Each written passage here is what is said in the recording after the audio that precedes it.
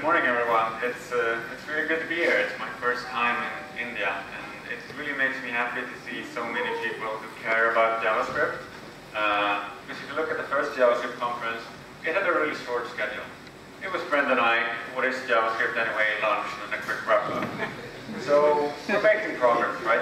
And I think that's a really, really good thing. So I'm from Sweden. So basically, wherever I travel, it's going to be nicer and warmer. You can't hear me? Is that better? Can you hear me now? That's... Can you hear me now at the back? No?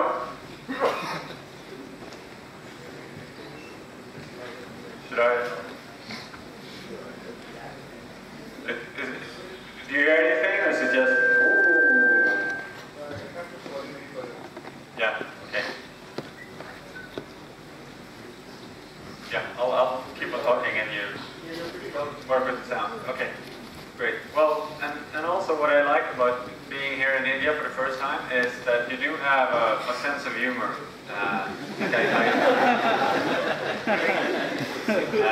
I do love the signs, and you know, stay in your own lane and stuff like that. That's lovely. That's really funny. Although I think you're a bit shy. You're not honking enough. So if you could express yourself a bit more, I would appreciate that. So I do run the Mozilla Hacks blog, and the point with the Mozilla Hacks blog is our developer-facing blog at Mozilla. So we want to make sure that people can learn things about the open web. It's not only about Mozilla technologies or things that we do, it's for everyone who's a web developer. Like we were trying to cover Node.js, mobile performance, etc., as much as we can. I also tweet, usually actually pretty good things nowadays. I would say I'm partial, but still, about Technical Live in the open web and then Firefox OS and such. And when I go to a conference, I can usually talk about technologies and details and such. Then after the talk, you have a lot of people coming up to you asking about Mozilla in itself, what Mozilla actually is, and you know, how do you make money and all of that. So basically, Mozilla is a non-profit, and the reason for Mozilla for existing is to keep the web open. We don't want just one player to own it all. We don't want one company to have control over the technology or how you do things. We want everyone to be a part of it and everyone to be able to take a part of it. That's especially on the money part. We make money through different donations and partnerships with service providers and such, but we don't have any stockholders or something like that. So basically, we do the things that we believe are good for the web, not to make money or not to have a pretty report. We do a web browser, as you might know. And what I like about the web browser market right now is that if you look back a few years ago, it was only Internet Explorer, and then Firefox came out to try and make things better. And I think the web browser climate right now is excellent because we have such good competition right now. And especially if you look at JavaScript, the JavaScript performance over just the last few years has improved so much. And I'm really happy about that. And some people think that, oh, you know, for instance, with Google Chrome, that Google Chrome was getting a lot of users, that must be really bad for you. Like, no, this is perfect. Like, we want to have diversity. We don't want to have 100% of the market with Firefox. That wouldn't be a good thing either. We want to make sure that it's balanced. So right now, we're in a really good place. We also talk a lot about integrity on the web and for people to protect their data.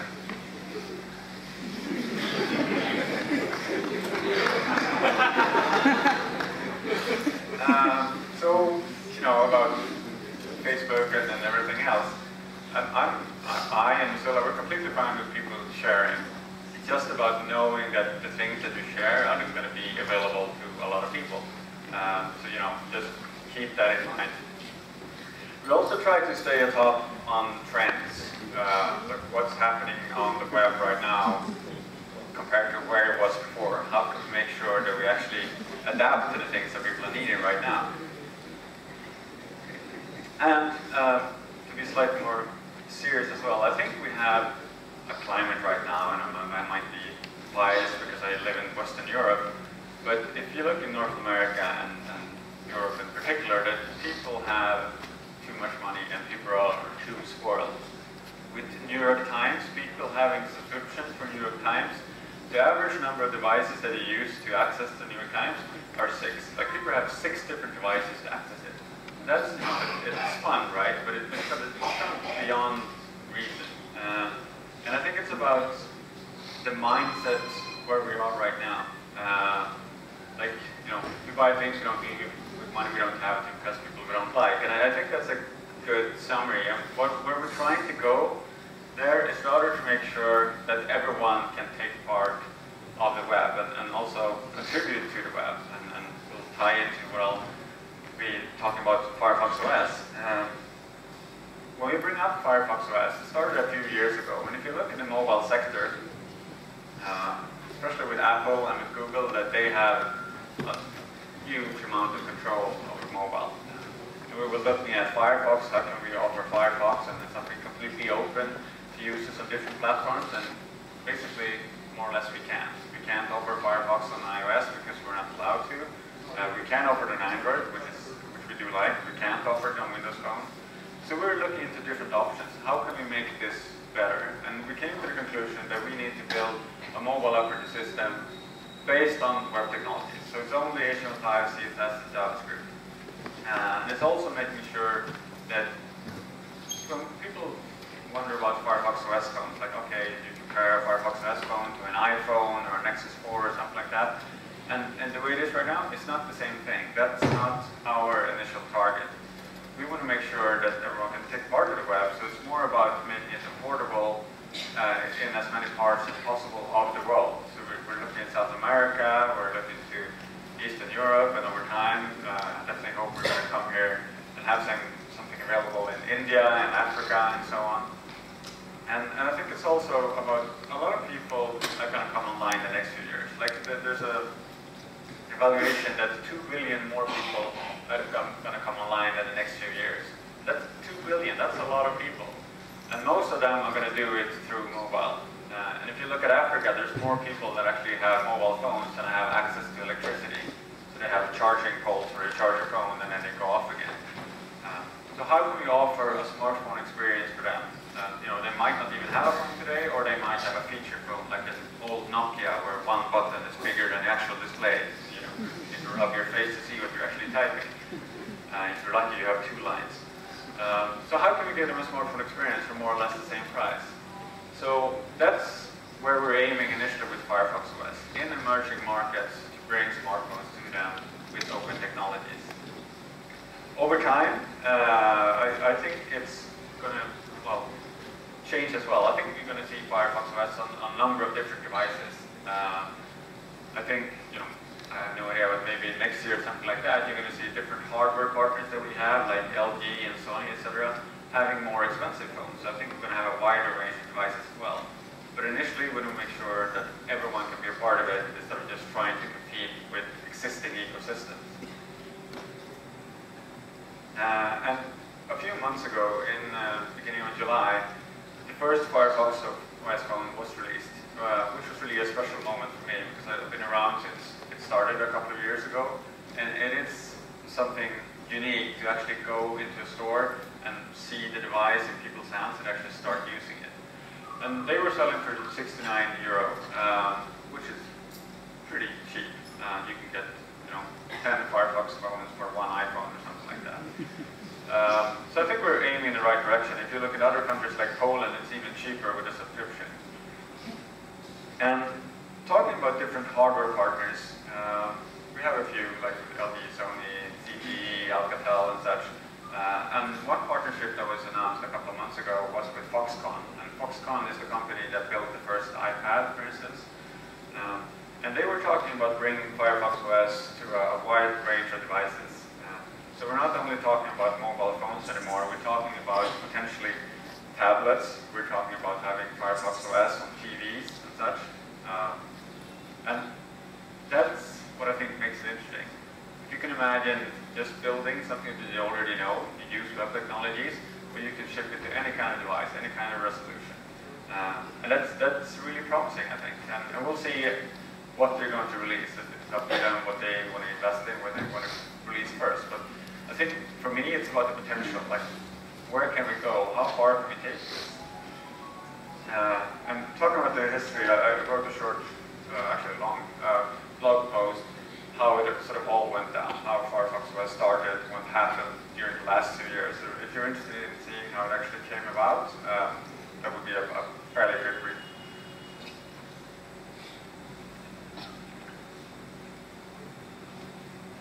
And then talking about mobile, with mobile phones, people want to have apps. That's already been established. For me, I'm more of a URL kind of person. I want to open a browser, type in the URL, and I'm done. I do everything on the web. But people want to have apps. So we were looking into how can we still use open technologies like HTML5, but package it as apps. So we started working with something called Open Web Apps. And the idea with Open Web Apps is basically just reusing what you already know, what you already can. You don't have to learn a new programming language. You don't have to use a specific IDE or something like that. If you build for the web, Firefox OS is just another platform that it will just work on. And I know you might not trust me, like I'm just trying to sell you something here. But I think the point here is basically we need to use what we can. We don't need to reinvent the wheel over and over and over again. I think we need to get away from things like this, like with QR codes. Like there's almost like a 2-page instruction how to use it, or you can type in the URL, right? And I think we want to get back to that kind of simplicity. We want to get back to making the web more powerful. So building open web apps, it's quite easy. Whatever you already built today, you can use that on Firefox OS as well. If you use responsive design, your website, your mobile website for instance, will work out of the box on Firefox OS.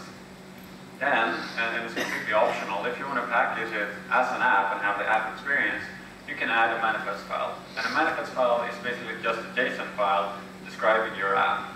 So it outlines the version of your app, the name of the app, different icons for different resolutions and such, who built it, and you can also have different localizations if you support more than one language. And that's it. Then you're good to go. Now you've created an app. So it's really, really easy to get going. And you have two different ways of building apps. We have packaged apps and hosted apps. And hosted apps means that you can have it in your own website. You can have it as an app with a manifest file and being installable, but you will still run the content from your own website. So you will control all the updates, the content, etc., and no one else will, tell you when to do it or when you can release it. It's all up to you.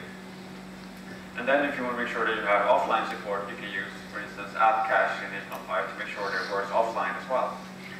With packaged apps, it means that you can have all the files in your app and just zip them up in one file, and you install that zip file on the device, which means that you install all the files directly on the phone, and they will run locally there. The difference when it comes to security with packaged apps versus hosted apps is that with packaged apps, if we have it in the Firefox Marketplace, we can review the code and we can make sure that it's secure, and then you'll be able to access more hardware and more APIs on the device. So that might be one upside, depending on what you need to do on the device and what kind of needs you have for your app. And looking back to 2007, when the first iPhone came out, and they said, well, everything's going to be the web. Just build web apps and it's going to work. And then about 1 year later, they kind of gave up on that, and they went with Objective-C and the App Store and all that. And personally, I think they took the wrong path. I think the problem was that the web was just documents for people building for iPhones back then. They couldn't access contacts, they couldn't access anything on the device. It was just rendering pages. And I think the path they could have taken instead, which is the path we're trying to take now, is to offer more access to the hardware, to offer more access to the phone. So we started a project called WebAPI, starting to build up all of these APIs to make sure that you can do more things directly from the web. No other dependencies on the actual device.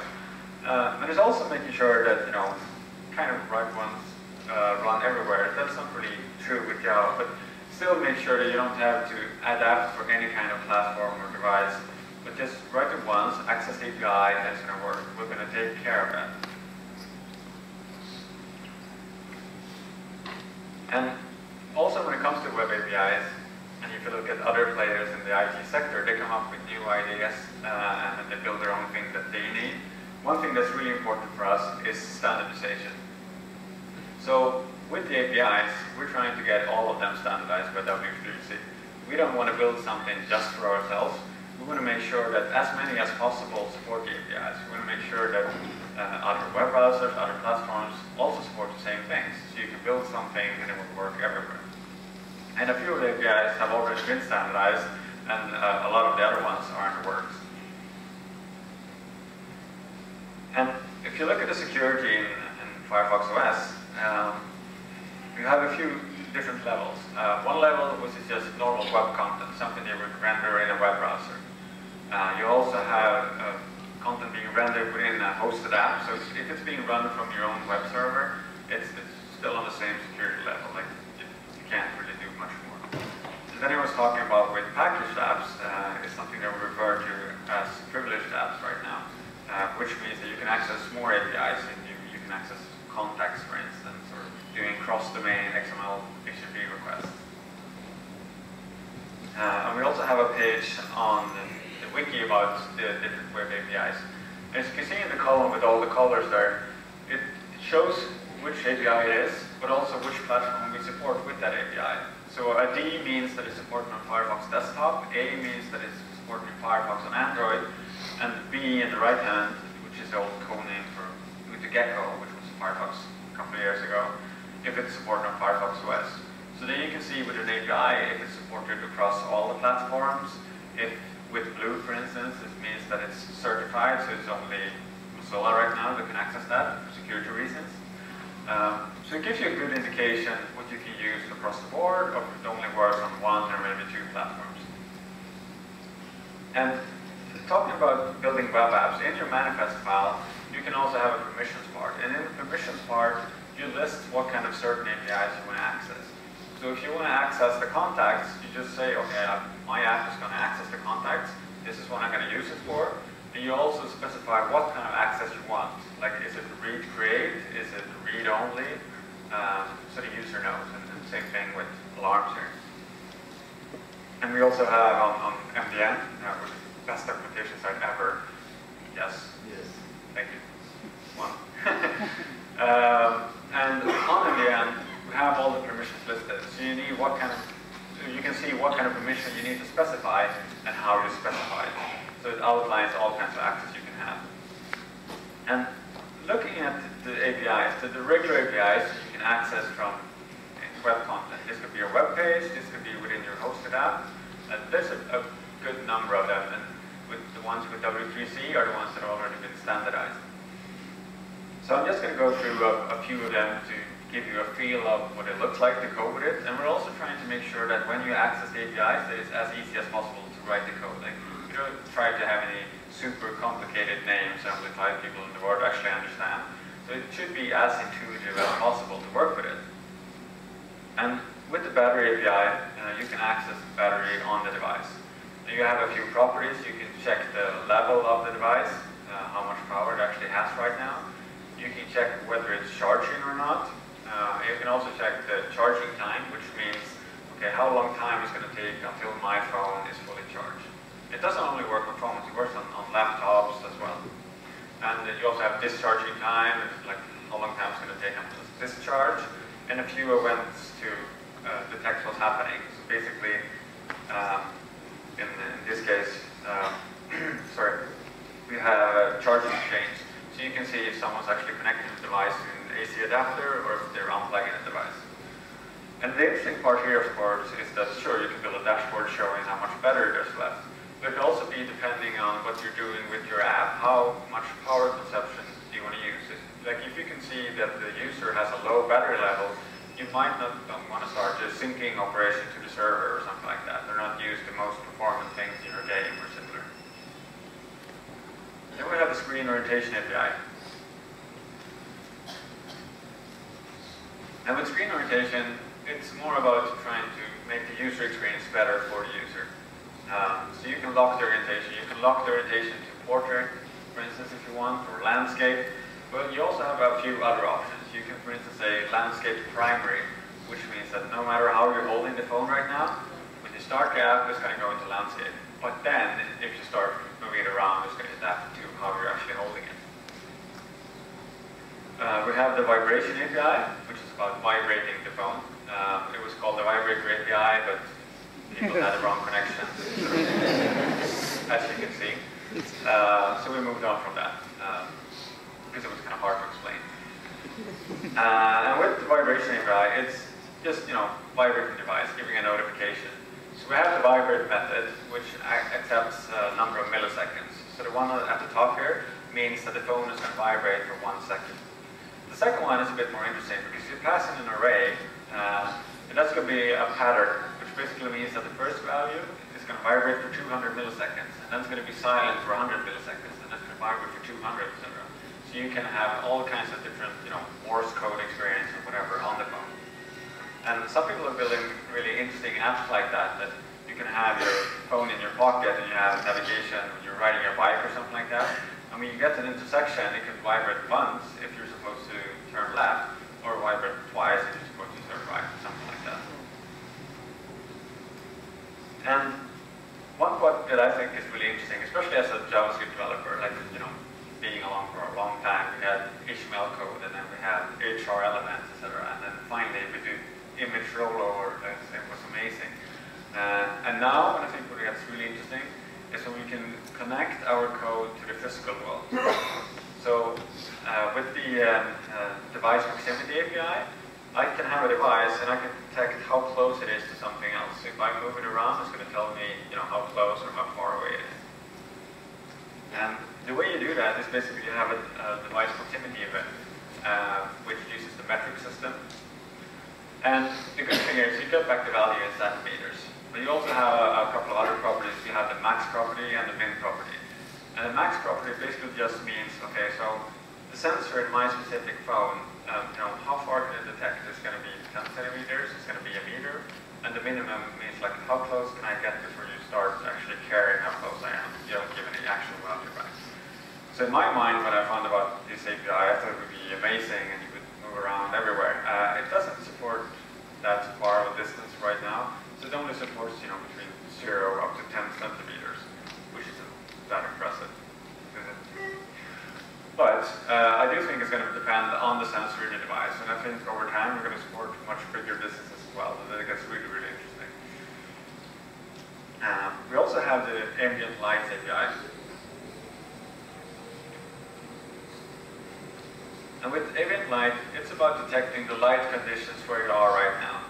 So if I have my phone and I pick it up in this room, it's probably going to give me a fairly low value, except for just one light. But if I'm out in the bright sunlight, it's going to give me a really high value. And what you can do with this is that you can have mood themes in your app and adapt the theme depending on, if you're in the living room or if you're out walking in the street. One, you can just change the CSS, for instance. Like if you're in bright sunlight, you might need another contrast in your CSS code to make sure it's more visible. So you have a device light event, and the device light event returns the value in a lux value, and the lux value ranges from 20 to 30, which is pitch black, up to about 12,000. And 12,000 is basically, rubbing it against the lamp. I tested. And the good thing there, of course, it goes all the way between there. But just sort of remember that below 50 is going to be quite dark, and over 10,000 is really, really bright. We also have the page visibility API. I'm Swedish, so I have to have snow in my slides. You've heard about snow? It's amazing. This white stuff that you can... And something that's really easy with the page visibility is that you can detect from within your app if your app has focus. So if your app has focus, you might want to do something, and then the user might leave the app, do something else, and then when it comes back to the app, you can do something else again. And the way you can detect that is that you have a visibility change event. And it's one simple property. You have document.hidden. So is the document hidden? Yeah, okay, well, it's going to be in the background. Otherwise, yay, I have focus, and you do everything you need to. Then we have a few privileged APIs. And at this moment, you need to be a packaged app that has been approved by the Firefox Marketplace to be accessing these APIs. And a few of them, like device storage, you can access files on the device, browser API if you want to build your own browser, TCP socket, contacts. System XHR is one thing I was talking about before, doing cross-domain XML HTTP requests. You don't need to use cores or something like that. You can just do a request to anywhere. And to take one example, if you look at device storage, you have a navigator get device storage method, and you can, for instance, get into the videos folder. And when you're in the videos folder, you can create a cursor. So you can just enumerate over all the files that you have within that folder. And when you get a result for that cursor, you can use the file API in HTML files. You can read out any kind of data about the file, like what's the size of the file, what's the type of the file, etc. And in this case, when you check the actual type of the file, you get the MIME type of the file, not just the extension. You can check whether it actually is a video file. And then you can create a test player on the fly in the background. So like, sure, it claims to be a video file, but does it actually play? And if it plays, then okay, this is actually going to work. And then you can present a list to the user with files that will actually run on the device, not just, oh, it might be video, good luck. And we have this good crossover, I would say, between the normal APIs that anyone can access, and then the privileged APIs, and also some of the certified APIs, which are only tied to us, like accessing the telephone, for instance. You don't want anyone on the web to be able to make calls on your phone for you. And that's something called Web Activities. So for instance, if you want to interact with the camera right now in Firefox OS, you can use an activity. So within your JavaScript code, you call a certain activity, like in this case the pick activity, and you can filter out what kind of files you want to pick. So I want to only pick image files from the device. Then I get a list on the device with all the apps that support that activity for those kind of files. So the wallpaper app, and the gallery app, and the camera app says, like, sure, I can give you an image. And then the user can choose what kind of app it is. So it's a way of getting around, like, for instance, accessing the camera. You can't access the camera directly from within your app, but through this way, it's a mix of your code and user approval. So the user will see a menu, and they will, take the picture or do the call or something like that, and then you can do much, much more with your app. And the way you call an activity within your code is that you call a MOS_activity object. And with MOS_activity, you specify the name of the activity. We have about 10 or 15 of them, I think. View or pick or something like that. And you have data specifying what kind of data you want to send into that activity. Like if it's filtering on PNG files, for instance. And then you have a success event handler and error event handler. And with the success event handler, you get some kind of data back from the app. And if you build an app to support a certain activity, let's say you have a tutor app or an image sharing app, in the manifest file for your app, as you saw before with permissions, you can also say that for activities, I support the share activity, but I only support it for PNG and GIF files.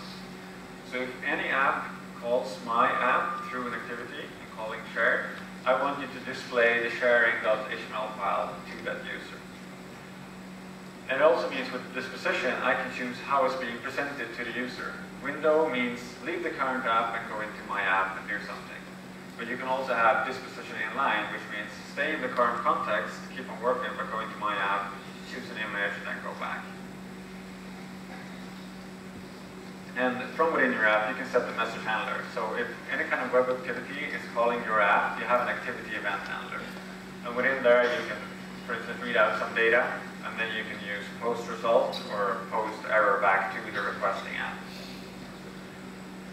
Then if we look at the future APIs, and I think it's really important to talk about the future and where we're going.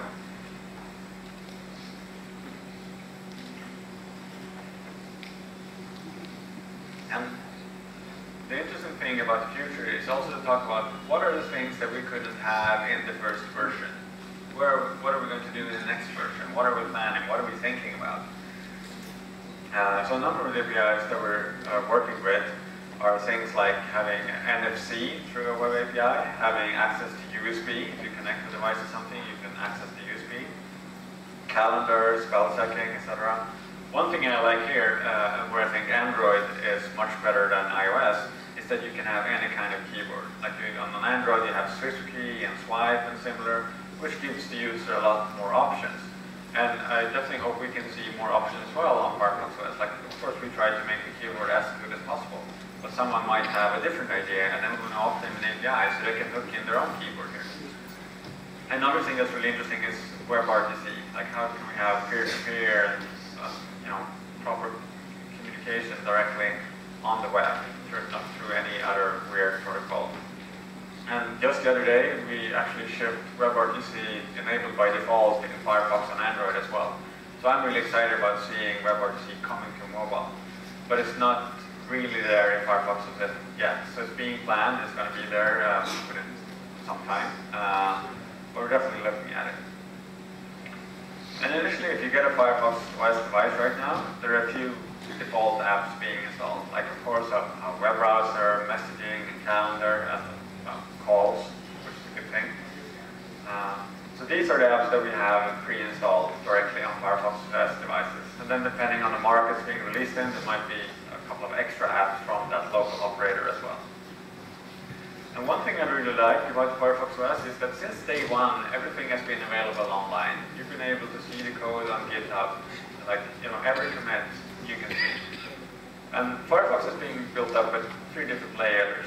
So we have Gonk, which is the small Linux kernel that just basically makes it possible to access the screen and things like that. And then we put Gecko on top of that, which is a rendering engine in Firefox.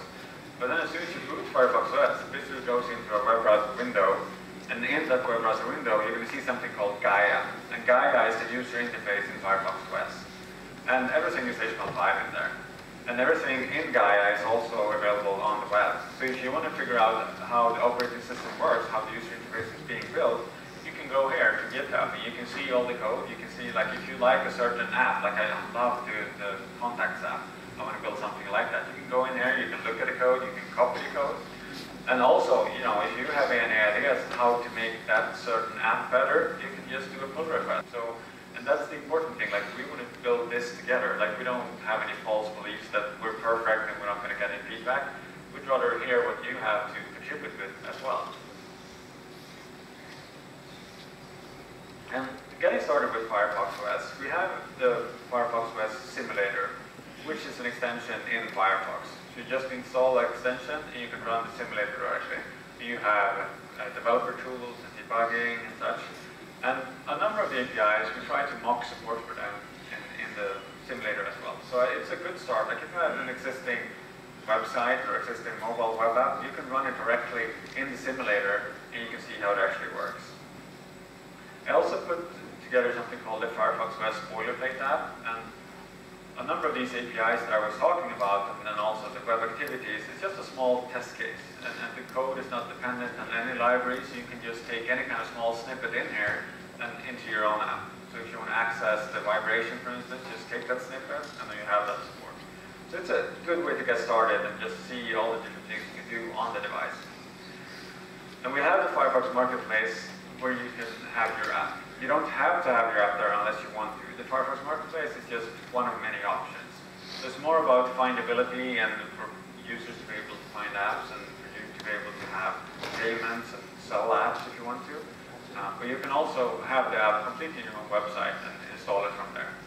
And over time, we would also like to see different marketplaces. So we can have a marketplace that only targets games, for instance. So we're trying to bring as many options as possible to people and not just saying, like, our marketplace is the only way and we're the only ones that can approve, etc. Because people don't seem to like that. And as part of the marketplace, we have something called a developer hub. And a developer hub is just a collection of information for developers, talking about how to design apps, how to build apps, and also how to publish them if you want to. And I think my main point with this presentation today as well is just an introduction. And I'm going to be here for 2 days, so you can catch me or any of the other Mozilla people and ask whatever you want about all the details, and then we can really dig into it. But I think what I want to sell to you today is the idea of trying things out. So a number of months ago, my daughter had a birthday and she was turning 8.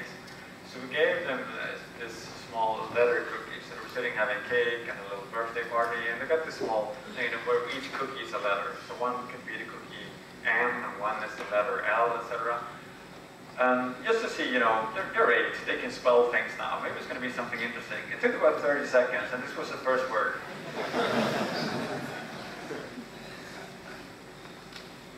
Which is a bit terrifying, kind of a shining moment. But at the same time, what I like about it though, and the same thing with Firefox OS, I like the unexpected. I like when people just hack on things and see what they can do with it. If you can break it, that's great, because then you find something that can be even better. So there's nothing wrong with that, and there's nothing wrong with trying and failing. As long as you actually, want to do something and have the ambition to hack stuff, that's what makes it really, really interesting. And then if you tear it completely apart, that's fine too.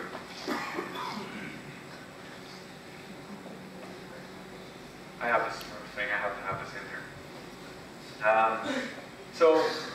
Just slightly over time, what I do want you to do, well, during this conference and also in the future as well, just go out and have some fun. I mean, we don't live for that long.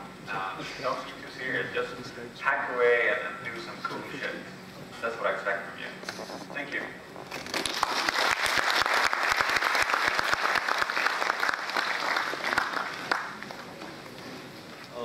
We'll do a quick round of questions. Nyman? I have 2 questions here. The first one is like, when can we buy the phone here in India? And the other one is like, are there any benchmarks? Like people normally speak about native web apps and HTML5 and CSS apps. Is there any benchmarks supporting that HTML and JavaScript apps are better in terms of battery and as well as speed? Okay, so on the topic of phones in India, the thing is that we don't sell the phones. So we have different hardware providers and different operator partners. So it's been more about which operators that have been willing to partner with us. And initially it has been Telefonica, it's been doing Spain and South America. It's been Deutsche Telekom in parts of Europe, and then also Telenor in Europe. We haven't really had any complete partnership yet in India. And with India, as far as I understand it, there's a vast amount of operators and options and all that. So I have no specific date. I could make things up, but I don't want to lie to you. And I would love to see it come to India. I think India would be a wonderful market for Firefox OS, but it's not available just at this moment.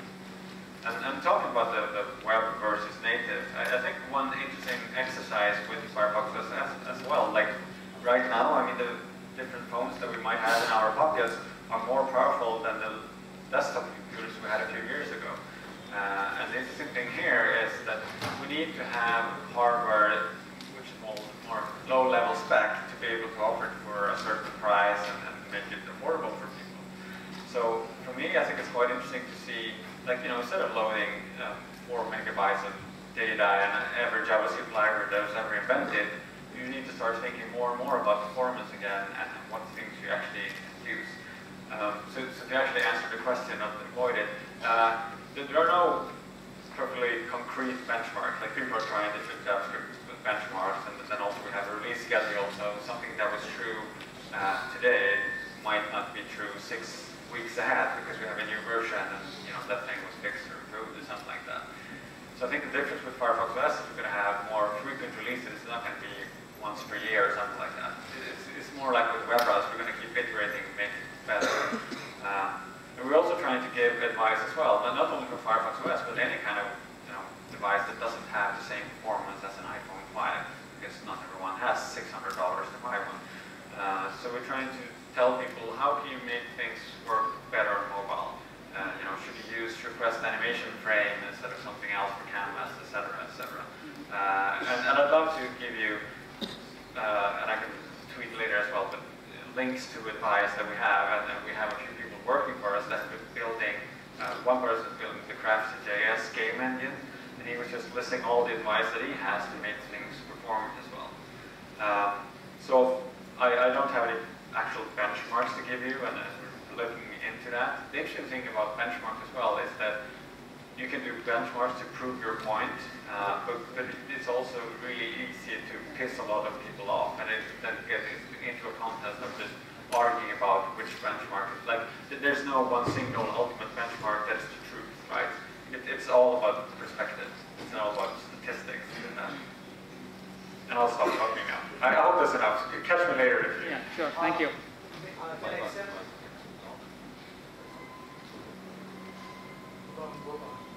I just want to extend on what he asked before. So it's the same thing, native versus web. If you're building games on HTML5, if you're using WebGL, the performance is pretty much close to what you get on native, and it's really good. But when you're building applications which involve DOM, you don't really notice much of a performance issue when you're on a laptop, because your processes are really good. But when you're on your phone, you start seeing that the UI is never as fluid as you'd expect on a native app. So is there any work going on to improve the performance of the way we render our things? Because JavaScript has become really fast, but the amount of work gone into rendering is not so much. And secondly, another thing between native and web is that most of the native platforms have a standardized set of UI components, and that makes everything more consistent. Is there a plan for that in Firefox OS as well? Do we want to implement certain set of components so that most apps will look familiar to the users? Right. So on the performance part, JavaScript is really fast. The DOM is a beast, no matter which platform we're talking about. I agree. And the thing with DOM, though, of course, we're trying to make it better and more performant over time as well. But I think it also comes down to the habits of JavaScript developers. Like people, if you look at most use cases of JavaScript, they keep on accessing DOM all the time. Like it's not always the most optimal way, right? Especially on weaker devices. Like on a desktop, you might not even notice. But on a phone, if you keep on accessing the DOM all the time, doing things and changing and all that, you sort of need to keep in mind, or you know, sort of when am I willing to pay the price for this DOM access? Like, is it worth it? So I think it's a delicate balance between, of course, trying to make it better from our side, but also coding practices with it. When it comes to UI and guidelines, it's a really interesting topic, and I'd love people to talk to me later and tell me what you think about it, because we have two camps there. We have one camp thinking that, well, it's just the web. The web doesn't have any guidelines. It's free and open, you build whatever you want. And then you have the other camp where you could look at it. For instance, iOS had a lot of success for being very consistent, like it's a consistent user experience. And think that we should have really strict guidelines for Firefox OS. So what we're trying to do is find a middle ground. Like if you want to build your own thing, no matter how it looks, you can do that. But if you have something that looks like the native apps, or pre-installed apps, native is a word that doesn't really mean anymore, but like the pre-installed apps, one thing is that you can look in Gaia, for instance. Like if you like one of the pre-installed apps, you can look at that exact code and you can copy it to your app. Another thing is that we have something called the building blocks. And the building blocks are basically snippets. So you have HTML snippets and CSS snippets to make sure that it looks like the pre-installed app. We're also looking more and more into web components. And we have something called Mozilla Brick, which is just making more modular components for building, well, app headers and content and things like that as well. So we're trying different options. So it's not just, you have to use this library, you have to use this guideline. It's more about, you have the smorgasbord of options, but you pick what works for you. And of course, it's Firefox 1.0 right now, so we're also trying to figure out what works best, what gives the best results for app developers.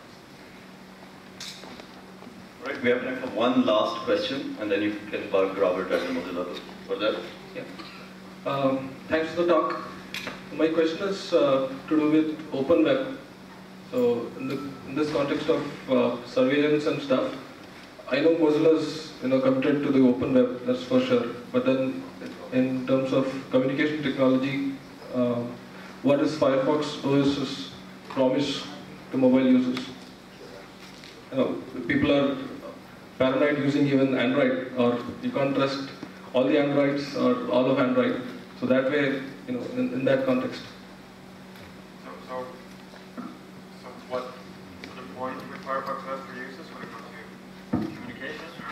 So is there something Firefox OS users can expect in terms of in terms of privacy and stuff? Right, okay. So we have something called Mozilla Persona that we're looking at integrating into Firefox OS as well on a more bigger scale. But just to make sure, if you look at the web, if you look at integrity, any website you go to, you can comment with a Facebook login, right? Or you can test an app or something like that. But to do that login, they can access all of your data. Like, you know, if I want to write a comment, they want to know when I was born, where I grew up, all my friends, what I'm interested in, etc. And it's not really relevant, I would say. So with Persona, for instance, we're trying to, in general with Persona, trying to build up an identity system for you where the data is encrypted, no one else can actually access it, and you're completely in control. But initially with Firefox OS, it's more about, right now, to getting an open platform out into the market and make it available for people, then also evaluate where we can go forward from that. So it's like, it's early days for that. We do want to do that. We do want to help protect integrity any way we can, but it's early right now. All right, awesome. Everybody give it up for Robert.